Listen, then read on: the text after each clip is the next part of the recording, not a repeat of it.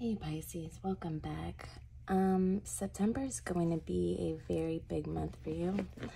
You're going to be tested in a lot of ways.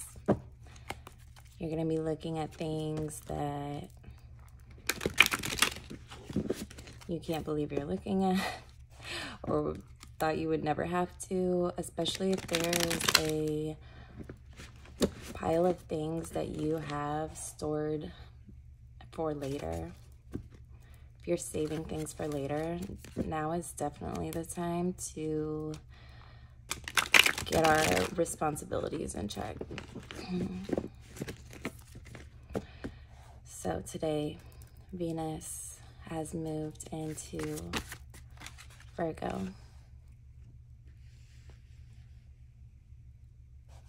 And the Knight of Wands. Sorry, there's a glare.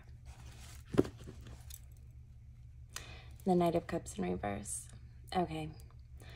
So with Virgo, excuse me, with Venus being in Virgo, you're going to want to look at where you're spending your energy in all of your life. So like a chart almost of how much energy you're putting into family, friends, relationship, work. Okay, you're gonna want to look closer than you're maybe used to at our habits, okay? The things that, like I said, the things that we do daily, but also if you're saving things for later, they're gonna show up. Right before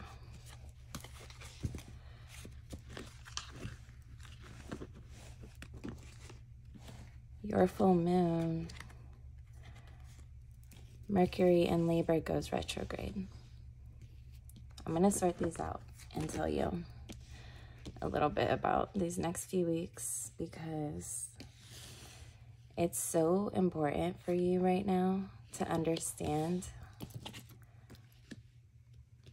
nothing's really going unchecked, okay? Be it, like, just, I'm telling you, the craziest things are gonna come up. And you don't want to get caught in, like, the drama of it, the mess of it, because the effects it can have can really bleed over into different areas all at once, okay? We're talking about mostly your health and your finances, and they're gonna be affected. And then on top of that, you know, relationships will also be tested. So it's really important for you right now to withdraw your energy. Okay, you can do this for like every timeline, every dimension, everywhere right now. Just pull all of your power to you, because I have a feeling that some of it's like an energy leak, okay? If that makes sense. Excuse me. You have some energy leaks, and it's going to need addressed. Okay, it doesn't need to be by everyone, but you need to get really honest with yourself right now. What are you holding on to that is not facilitating your growth, your movement? Okay, and that's another tricky part about September for you, is that with 6 planets being in retrograde, we can do a whole lot of damage just not understanding that there's not a lot of motion forward, okay? So it's like the more we try, the more we might wonder why we're trying. And so long as you know that now, it's gonna help you out so much, because you're not gonna feel like it's anything wrong that you're doing. You're really just cornered in Virgo season to face things that you haven't really made time for, okay? Parts of you that, okay, this is shadow work. This is definitely shadow work with the Alchemist. Okay, this would be like the Temperance card. Having balance in both land and water. Okay, it's a crazy time for mutables. All the mutable energies. I mean, in the middle of the month, Venus will come together with Gemini and Mars, or Mars and Gemini, excuse me. These energies mixed is like one huge battle, okay? Little things that you've said, little things that you joke about sometimes, even just things that you wouldn't believe can easily get blown out of proportion.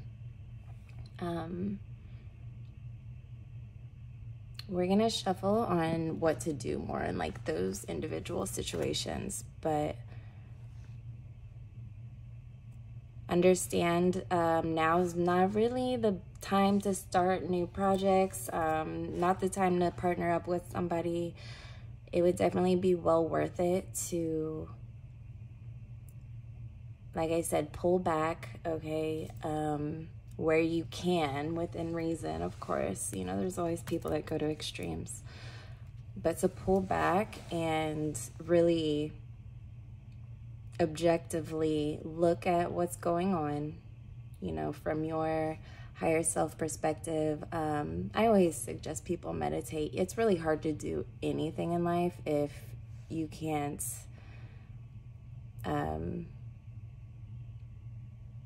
if you don't have the clarity of yourself, right? Your self-awareness, because then everything seems like an ongoing battle.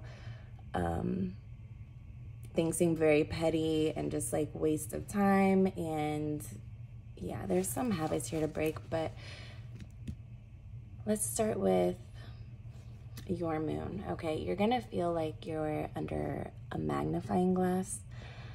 It doesn't mean that you are, but parts of you that you've probably saved for later are still waiting for you, and I think it becomes very obvious for you. Like I said, Mercury retrograde goes Mercury in Libra goes retrograde right before your moon, and I swear one flipped out. And so that's where, I don't know if it's just the back of the card. It kind of already feels like Libra season. Yeah, that's where things can feel kind of like unfair, out of balance. And Libra is a sign of balance. It can seem really just out of the blue. Like I'm hoping that most of this makes sense, because you're going to be it's going to happen in different ways for different people, right? But there's a feeling and a sense and an energy of not getting your way, not getting your fair share, not reaping, you know, all the hard work. You thought you were going to have the 10 of coins, but like you set yourself back in some way. It's an energy leak. What I see right now, okay, the 4 of Cups on the bottom of the deck, I see things pulling you out of your power. I see pettiness, not all of it, right? Some of it could be just and very serious, but I do see pettiness, unnecessary conflicts, just avoidable stuff. And honestly, if it's something that is serious and you haven't sorted it out yet, now is the time to get really quiet. Okay, think of the Hermit card. That's what represents Virgo season. That's going within. And anything outside of that really isn't going to fulfill you right now. You're going to find all of your power in being alone with your thoughts and not beating yourself up, okay? This Four of Cups energy, I mean, it could make you reactive, want to go somewhere, think like the grass is greener on the other side type of energy. That's just not, that's not really the case, because what the Four of Cups is you having an opportunity, but you know, these other cups, the three other cups, they're all the things that you saved for later. Maybe it's not exciting for you to think about setting boundaries with family, setting boundaries with friends, even romantic relationships, work, boundaries in any department. You'll learn to benefit greatly from those. Definitely find your place with that. But the thing is, after you set those boundaries, you know, you're not going to have this leak. You're not going to have... You can very easily still have people coming at you, or, you know, everybody's going to be fighting. And, like, none of it's going to make sense at first, okay? And that's how the third week of September is going to be. And then this last week of September, it's going to be relief, okay?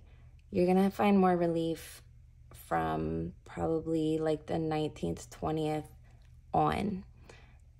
And especially when the sun moves into Libra on the 22nd. So what I want to see you do, Pisces, is take advantage of this time rather than go out there and, you know, sabotage any opportunities, because I understand what it's like to, you know, have everything kind of, you know, work, relationship, family, all of that just kind of blends together, and it's like, I'm just gonna pull. I'm gonna pull because I don't want to, oh, we did have a card. Okay. The Hanged One. That was the card that was flipped over earlier. The Hanged Man.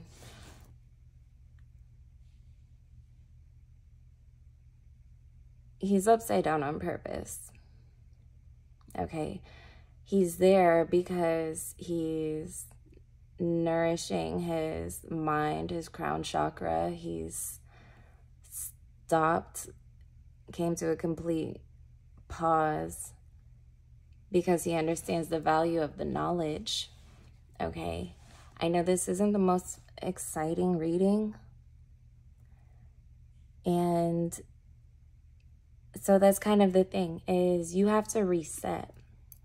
You know, you're resetting. Like, okay, sorry about that, Pisces. I had to recharge. So I was just saying, the Hanged Man, you know how your computer or your cell phone isn't usable while it's updating?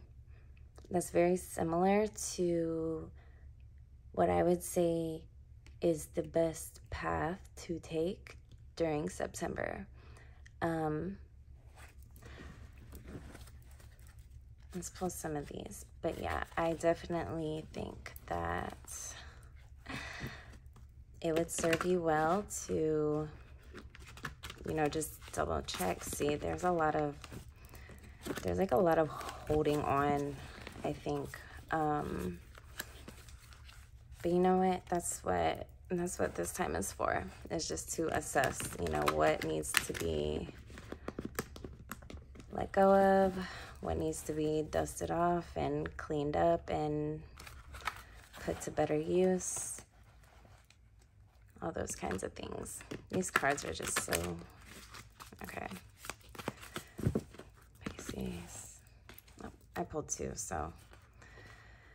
The Dreamer, Archangel, Metatron. This card 0, a leap of faith, follow your dreams, unexpected opportunities. And we have the King of Fire. Is motivational, idealistic, ambitious, charismatic. Focus, focus, focus. Communicate with vision and be a leader. Advice from someone creative. I love these cards. So this would be like, you know, the King of Wands energy. Yeah, you'll get there. And this is really just, it's a blank slate. But you know what people get stuck on is the fear of change, or it's really fear of change. Yeah. The unknown, right? We have a very blank slate ahead of us, and I want to see you best take advantage of that, because all of this, it can be used as leverage. Okay, well, follow me if you enjoyed our time here, and I guess subscribe, like, engage, comment, tell me something about yourself, how you like this reading, what you would like to see more of on here from me, and I look forward to hearing from you.